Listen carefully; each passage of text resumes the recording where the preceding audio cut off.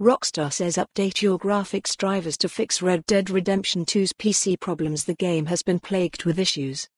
Why it matters: the excitement of Red Dead Redemption 2's arrival on the PC has been marred by the game failing to work for a number of people. According to Rockstar, one of the main causes of these bugs is the use of outdated graphics drivers. The internet is filled with user reports of RDR2 not launching and, even when it does, having subpar performance. Addressing these complaints, Rockstar has created a PC General Troubleshooting document for the game, which it claims can help resolve the launching and crashing issues. The first suggestion is for Nvidia and AMD card owners to update their graphics drivers to the latest versions. Both companies released their new drivers optimized for RDR2 on Monday, so it stands to reason that many people haven't updated yet.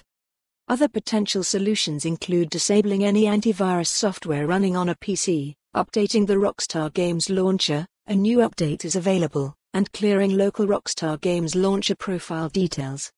Even if these actions allow the game to launch, many players are still experiencing stuttering and frame rate issues. RDR2 demands a monstrous rig to play at the highest settings. A RTX 2080 Ti can't run it at 60 FPS at 4K with the graphics pushed up to Ultra.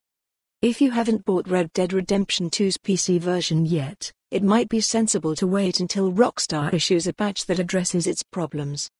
In related news, Nvidia confirmed this week that the game doesn't support real-time ray tracing.